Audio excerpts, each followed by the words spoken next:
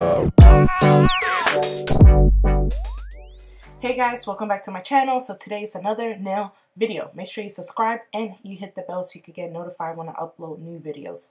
So here I'm showing you everything you need. You need some primer, some nail tips, some glue, scissors, some nail cutters and nail clippers, some file, acetone, and some cotton balls. So make sure you stay tuned for Friday's video because I'm actually going to show you a nail design that I did right after this. So here I am making sure I'm removing any product or residue that I have on my nails using the cotton ball and the acetone. And I do this, to make sure I don't have nothing stuck on my nails when I apply my acrylic. Here I'm taking my nail clippers and I'm cutting my nails down because I don't like having like longer nails underneath my acrylic.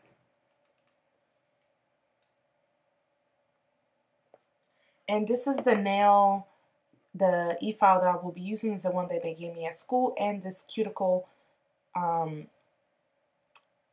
I can't even talk. This is a cuticle bit, and I will link it down below from the website that I got it from.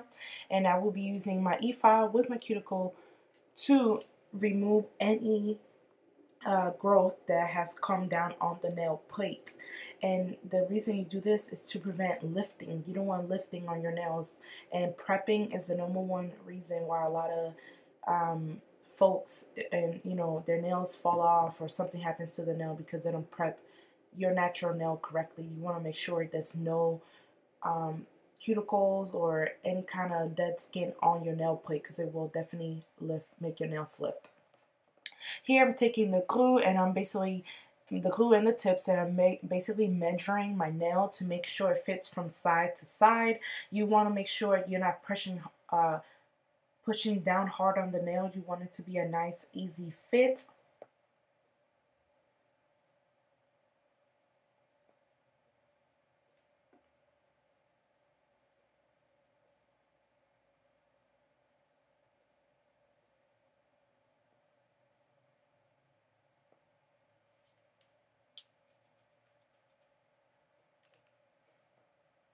And I will be doing this for all 5 fingers. You guys, you know how hard it was to film this video?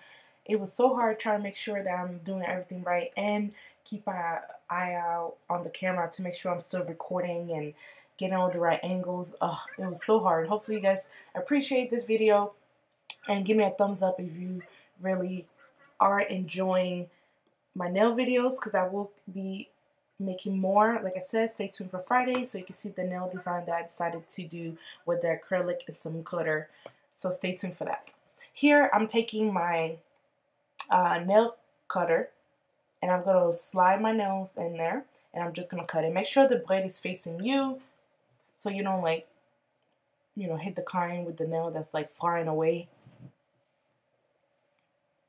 And every time I cut it, I make sure that I measure with the other finger to make sure I got the right length. I'd rather cut a little bit longer than too short and have to start all over again.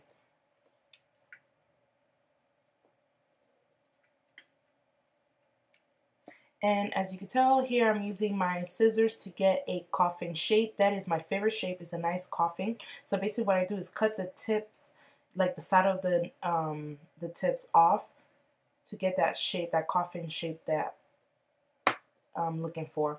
Also, I'm a lefty and I'm doing everything with my right hand right now because I decided to film this last minute. It was so hard, guys, like so hard to do everything with your non-dominant hand, but somehow I made it work.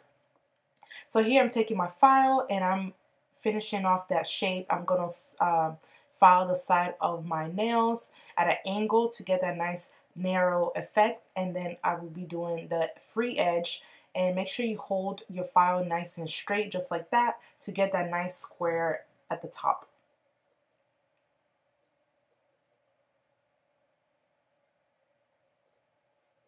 And here I'm just blending the nail tip with my natural nail to make sure it's a smooth transition. You really don't want to see any line of demarcation.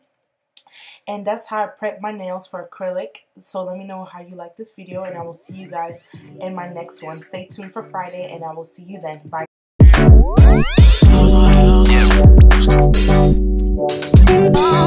Yeah.